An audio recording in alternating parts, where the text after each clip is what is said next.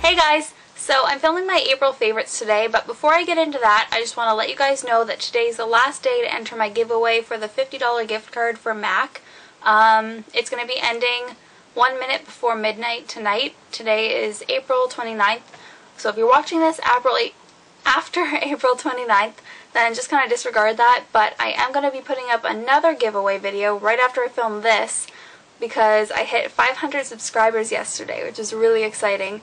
Like one day before my 100 subscribers contest ends, I hit 500, so that was pretty exciting. Okay, another thing I wanted to talk to you guys about was I got a new camera, so let me know what you guys think of this quality as opposed to my other videos.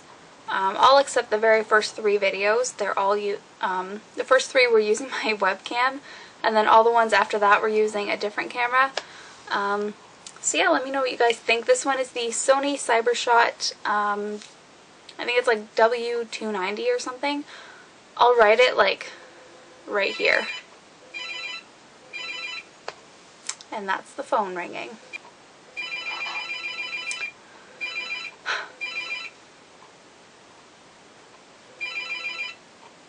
Finally. So yeah, let's just get into the favorites. Okay, so my first favorite this month is the L'Oreal Sublime Bronze Sunsplash Clear Self-Tanning Gel. As you can see, I've only used this much, but I have done, I think, about 5 or 6 applications, and I haven't even used like a quarter of the bottle. And what I do with this is I mix it about 1/3 of this with 2/3 of a moisturizer, and this is the one that I use, the Vaseline cocoa butter lotion. Make sure if you're going to be using this or any other self-tanning product, you use gloves. And to get the backs of my hands tan, I use, well actually I've never really had an issue with just like using the glove to kind of wipe whatever's extra onto there and just kind of blend it into my wrist. But I've also used makeup sponges to do it, and that works great as well. I've also used this on my face and it hasn't broken me out, so that's a good thing. The only downfall with this is that it's clear, it's not tinted, so you can't see where you're putting it. And it's a gel, so it dries really quickly. That's why I mix it with the lotion to kind of keep it like from drying too quickly, and also to prevent it from streaking, because it dries so fast it'll be really prone to streaking. So yeah, and I think this was, I think about $12 or $13 at Shoppers Drug Mart, and it was on sale from regular like 17 bucks, and it's still on sale. I was there yesterday and it's still on sale for that price. So along with all their other Sublime Bronze self-tanners. So they had like the 1 day like instant self-tanner, but it wasn't gradual, and then they had this, and then they had the spray. So like it was different than this. It wasn't a gel, it was like a spray tanner. I don't know, it was weird. Okay, my next favorite is a hair product, and I'm sure everyone on here has seen this product before because everyone loves it on YouTube. It's the TreSemme Heat Tamer Spray, and I have been using this for years, like, and the bottle lasts you forever, seriously. Like, I have other heat protectants, but the reason I keep going back to this one is because it smells so good. Like, the smell stays in my hair and it just smells amazing. Okay, my next favorite is the Moroccanoil Oil Treatment, and as you can see, I'm down to here in my bottle, and this is like the mini bottle. Like, this is like, it's not very much product, but at the same time it is, because you don't use like hardly anything per use. And I've had this bottle for a year. The first time I heard about it was from City and Makeup, and I started watching her a year ago, and it was in her hair routine that I saw it, and I ordered it like right away. So yeah, so this has lasted me a year, and the only reason it's down this far is because there's been like 2 times where I've actually like dumped a little bit into my hand instead of going like this, and I just put it on my hair overnight and then wash it out in the morning. So if I hadn't have done that a couple times, it'd probably be like up to here still, and it's down to here. So this bottle is gonna last me forever. Okay, my next three favorites are nail polishes, and I've been really into painting my nails this month, probably because I haven't been working very many hours, so I've had more days off to have my nails painted. The first one is Revlon's Lilac Pastelle, which is just a really light pinkish lavender color. I love this. It's so like, it's really subtle, so it's nice. Yeah. My next favorite is Essie's Mint Candy Apple, which I've worn in a lot of my recent videos. This is everything that I wanted for Audrey to be. Like, for Audrey on the nails, to me at least, it's just a little bit like dusty looking. Like, it's not as vibrant as I'd like it, and this is like perfect. My next favorite, I just got this yesterday, but I put it on last night, and it takes about 3 to 4 coats to get it completely opaque, but once you get it to that like opaqueness, it's amazing. And it's Essie's Fiji. It's just a really nice like light pink, but on the nails it's like a bold light pink, if you know what I mean. At least for me, because I don't even think I'm that tan, and it makes my skin look like really dark. So it makes the nail polish look really bold. Okay, my next favorite is a moisturizer, and this is the one that I used all last summer. I stopped using it in the winter time because it's just a light moisturizer. So when my skin got drier, I needed something a little heavier, which was my Cetaphil Daily Facial Moisturizer. But this one that I've been loving is the Clean & Clear Finishes Pore Perfecting Moisturizer. And it's oil-free with an SPF of 15. When I first started using it, because it smelled like sunscreen, so if you don't like that smell, I wouldn't recommend this. But it just reminded me of summer. I was like, oh, I want summer to come now, because it just reminded me of last summer, because I always wore this. My next favorite is a lip balm, and it's the Nivea Milk and Honey. Now in the States, you guys have like the Kiss of Moisture, Kiss of Milk and Honey or something. In Canada, we don't have any of the Kiss of anything, at least not from what I've seen.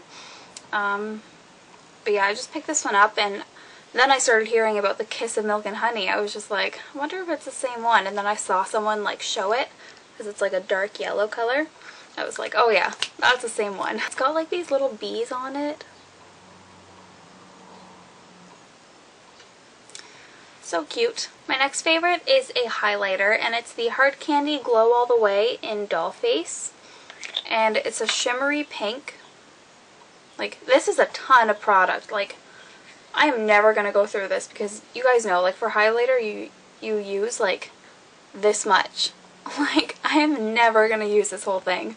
But, like, once it's rubbed into the skin, it's not super pink. It just kind of gives that, like, iridescence. I don't even know if you guys can see that, but I just, like, rubbed it into my skin, and it's just very, like, glowy. This one's great for, like, pink undertones. Like, people who have pink undertones in their skin, which I do. And I think this was, like, $5 or something. So, I mean, $5 for this much of a highlighter. Like, that's insane. And my cat is walking on my lap right now. Okay, lay down.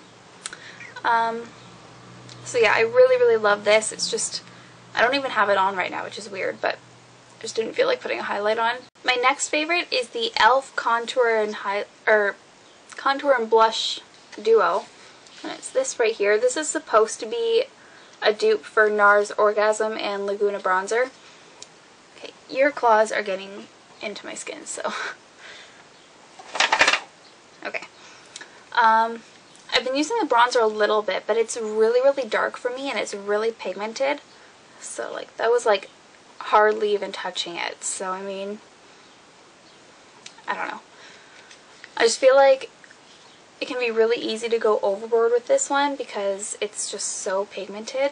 I mean, it's fine for, like, contouring, but I don't like it, like, going all over this area with it. I'll just use it as contour and then use my NYC Sunny Bronzer for, like, this area and my jawline. But I've just been really loving the blush in this. Like, it's so pretty. It's a peachy color with, like, golden shimmer. So there's the blush, and there's the bronzer. I'm actually wearing the blush right now, and I'm wearing it over another favorite, which I will talk about next. Okay, so my next favorite is the Maybelline, I think it's the Moisture Renew lipstick in Cool Watermelon. And I have it on my lips and on my cheeks right now. I use my my lipsticks as cream blushes a lot, because I have like, I wouldn't say I have a ton of lipsticks, but I have enough that like I'm never going to use them all, so might as well start finding other uses for them. But this is Cool Watermelon. It's a coral, and it's more on the pink side, which I like. I don't really like orange colors on my skin. So there it is there. So yeah, I just have that on my lips right now, like really, really lightly. I blotted after I put it on because I don't want it to be super vibrant. But I have it like on my cheeks and then just blended it in with my finger, and then I dusted my e.l.f. blush over top, and it looks gorgeous. Okay, next favorite is another e.l.f. blush product, and it's the e.l.f. blush in Tickled Pink. If I can open it. That's what it looks like. I don't even know if you can see the actual color, but it's really pigmented. It's just like, it's a little bit peachy, but it's not overly peach. It's like, I don't know. It's like a happy mix of pink and peach, I guess. But I really like it. It's just a nice natural color for me. Okay, next favorite is a concealer, and it's the Hard Candy Glamoflauge Concealer in Light. And I love this for under my eyes. You literally need like the end of a pen, like the little part where like you write with, like the very, very end.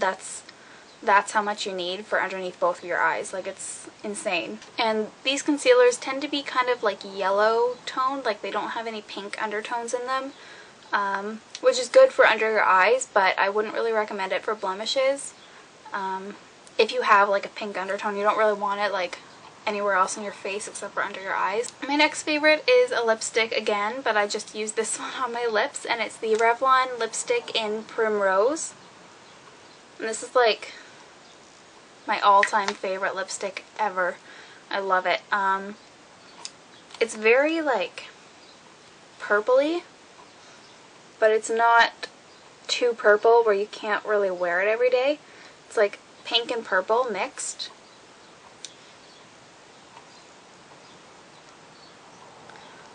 So there's what the swatch looks like. And there's no shimmer to it. It's just like a cream lipstick. Okay, so that was all of my favorites for the month of April. Let me know what you guys think. What were your favorites for this month? Do you guys like any of these products? Do you not like any of these products? Let me know.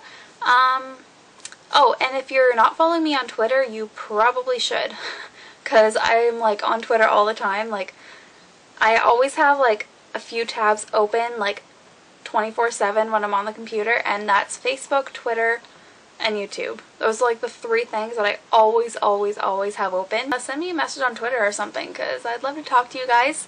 All 500 something of you. I don't know exactly how many there are, but 500 something. Oh, and I also have a DailyBooth. I post pictures a couple times a week usually. I'm probably going to take a picture after this one with like a few of my favorite products. I'll just like hold them up.